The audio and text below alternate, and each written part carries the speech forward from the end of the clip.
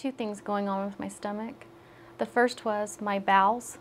I couldn't go to the bathroom, no matter what I took.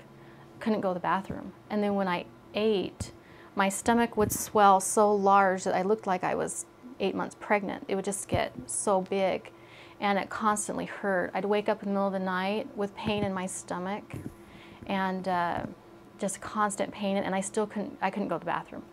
So they told me my bowels had prolapsed, and so they actually did a surgery where they put a basket in to put my bowels up and sewed it along my stomach wall.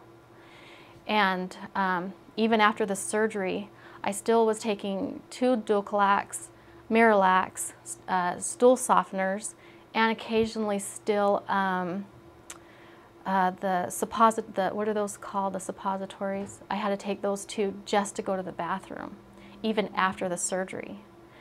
And so I went to a specialist because I described how even when I ate or drank, I could feel the water move through my stomach, and it caused pain and discomfort. I could feel it.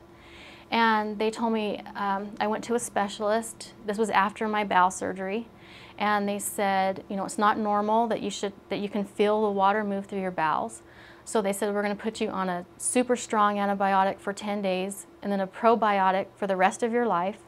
And I can't cure you. You'll have some days where you'll feel better than others, but hopefully we'll have some days of pain-free. And I thought, I don't want to do that. So I had heard of Dr. West. I read Larry H. Miller's book, Driven, heard of Dr. West. So I came here, and he did what he called the Frankenhausen shot. And he put 1 shot into each side of my stomach. And within 6 weeks, my bowels started working, completely working. I am off all of my medication. I'm not taking Dulcolax, stool softeners, anything. My bowels are working by themselves. And that was one of the greatest miracles to me, was that I could go to the bathroom without any medication. And I just feel good.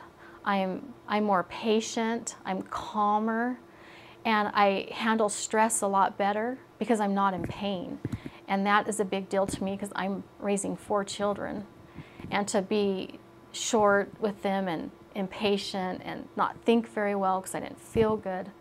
And now I'm happy, I'm calm, my weight is level, my bowels are working, and it's changed everything for me.